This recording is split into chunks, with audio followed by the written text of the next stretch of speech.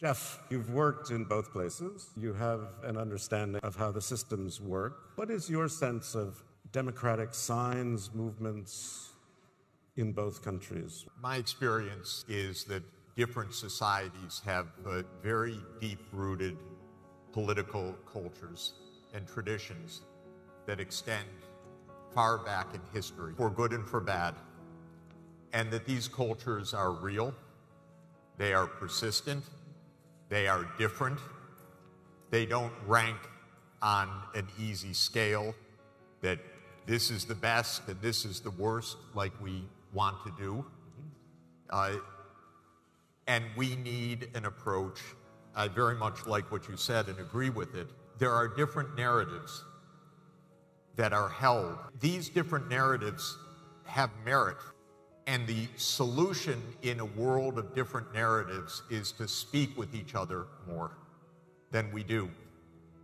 We in the United States, our political elites, do not speak with Chinese political elites except to point fingers or to yell at them or to do other things. We certainly don't even shake hands with Russian leaders or diplomats. But I've lived my whole career for 42 years of active duty listening to different narratives and seeing those perspectives from different sides and finding a lot of merit in the various positions and saying if you would sit down to speak with each other, we'd actually get somewhere. So let me be specific. Okay. China looks today not completely different from the Han Dynasty, a centralized administrative state.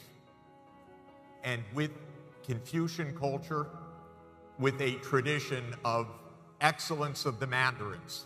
When I speak with Chinese senior officials, which I do often, they are the best informed professionals I know in the world.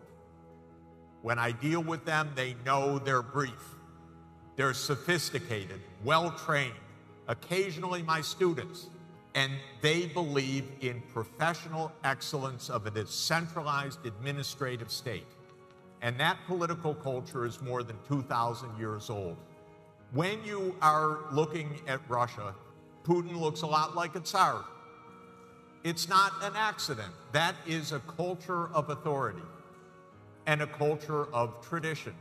When I look at my own country, the United States, it is a semi-democratic, white-dominated, hierarchical, racist society that aims to preserve privilege by the elites. That's how it was formed in 1787. It was a slave-owning, genocidal country, killing Native Americans for a white culture. But amazingly, it still looks that way, although we're much more diverse now than we were. Let me ask you this, Jeff, because this is... I want to point out that these are deep cultural distinctions. Right.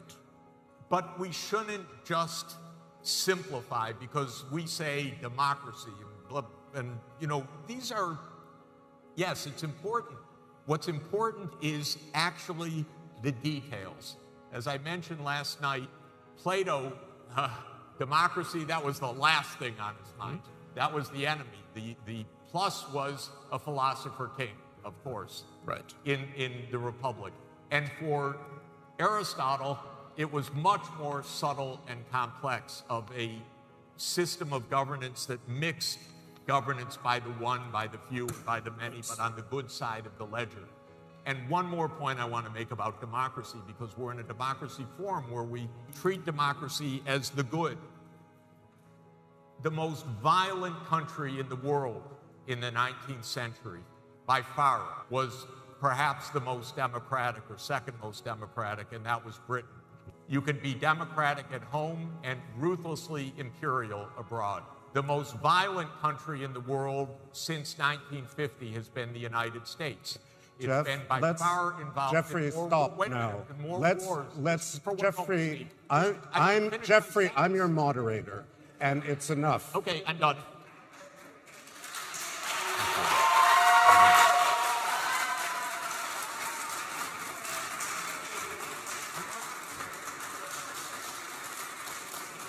Is democracy the wrong lens, then, from what you've said, to be looking at these two countries, which is what's on the table, China and Russia? The single biggest mistake of President Biden is to say the great struggle of the world is between democracies and autocracies. The real struggle of the world is to live together and overcome our common crises of environment and inequality.